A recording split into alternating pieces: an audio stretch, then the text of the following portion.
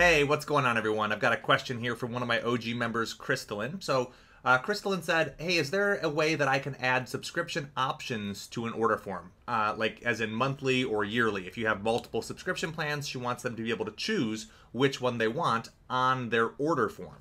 Now, I've got a product set up here in Infusionsoft, and it is a subscription. You can see there are two subscription plans, yearly or monthly.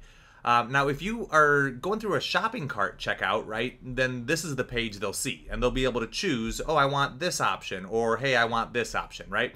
But if they are going through an order form, well, it doesn't allow you to add the second subscription plan directly to that order form. You can see I already have monthly here. If I go to add the yearly subscription, it's going to say, hey, this product is already on the order form. It can't be added again. The reason for that is if you put a product on an order form, there's no way for the purchaser to remove that.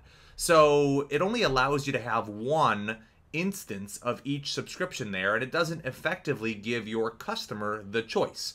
So there's kind of a workaround to this, and I wanted to record this video because this is a question that I hear every so often, and there is a solution. It just has to, it takes a little bit of a creative approach, and so I wanted to show you in case it saves you a little bit of headache or hassle. Okay, so instead of adding your second subscription to the same order form, what I'm going to encourage you to do is to create two order forms, right? So you should have a monthly subscription order form and an annual subscription order form.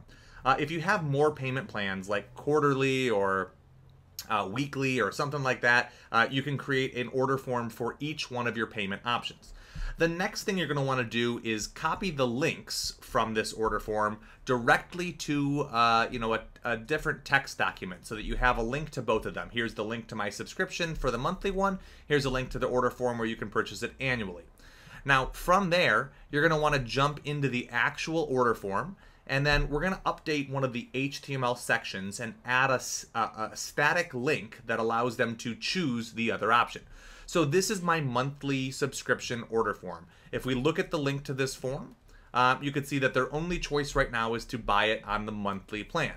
So what I'm going to do is go ahead and hop into the HTML section here. And you don't have to know any real code for this. You could just copy exactly what I type out, or you can use some HTML that you had someone create or that you've created, or something that you copied from W3 Schools or a resource like that. So let's go ahead and just type in if you would rather purchase the annual plan, you can do that here, right? And then here's the way this works. So the things you want to make a link are going to go between a portion of code, okay?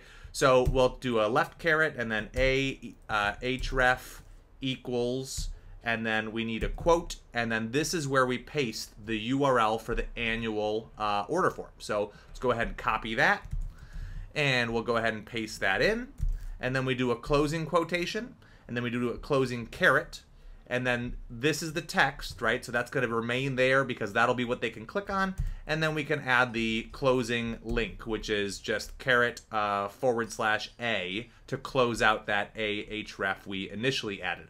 Again, if that's over your head, not a whole lot you need to do with the mechanics there, but just you can copy what I've done, or you can copy this from W3 Schools or a resource like that.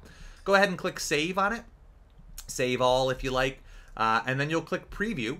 And what you'll see now is a little line of text has been added. If you would rather purchase the annual plan, you can do that here. And if you want to customize this further, right, if there's additional changes you want to make to that, to clean it up, or add a border to it, or make that text stand out a little differently, you can do that in this HTML section. Now, I know that I'm not a coder, and I know many of you, your eyes kind of glaze over when you start seeing things like this. So that's fine. If this isn't your MO, there's not a whole lot more you have to do with it. But you can see I've added some center tags, and then I put what I hope will end up being a little space below it, so it's not just butting up to the box below it. So let's go ahead and preview that one more time. And you can see that looks a little better. If you would rather purchase the annual plan, you can do that here, right? So I feel pretty comfortable with that. There's nothing else I want to change. So what I'm going to do is do the exact same thing for the annual subscription plan. So the goal here is to have two order forms that they can link back and forth between to give them the option that they want. So let's go back to my order form list. And we'll jump in this time to the annual subscription. And again, we'll just navigate to the HTML tab. And we'll go into the product information section. That's the area highlighted in green on the order form. So you can see I could add it to one of the other sections, but to have it be right in the middle of the form, this is the one that I'm going to use. And then instead of if you would rather purchase the annual plan, because this is the form for the annual subscription, I'm going to change that to if you would rather purchase the monthly plan. And then we just need to grab the link to the monthly order form. So let's go ahead and grab that. And we'll swap it out for that link that we had in there. And you can see a little bit of a different extension there on the end of the link. And then we'll click Save, Save All. I'm not really sure what the distinction is there, but I tend to do both just as a best practice. And then now let's go ahead and actually load up one of these order forms in a brand new tab. And you can see this is my monthly subscription. So there's a link on here. If you would rather purchase the annual plan, you could do that here. And if I click to that one, now I've got the annual plan. And if you would rather purchase the monthly plan, you can do that here.